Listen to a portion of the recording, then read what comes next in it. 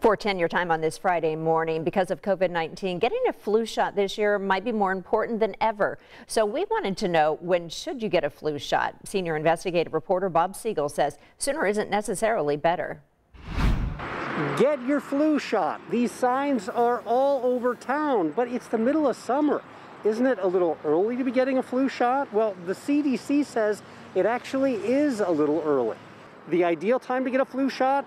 For most people, that would be September or October, just before what usually is the peak of flu season. That said, if it works better for your schedule, go ahead and get your flu shot right now. Doctors say it's better to get it a little early than not at all, especially this year, when it's going to be very difficult for many people to tell the difference between the flu and COVID-19.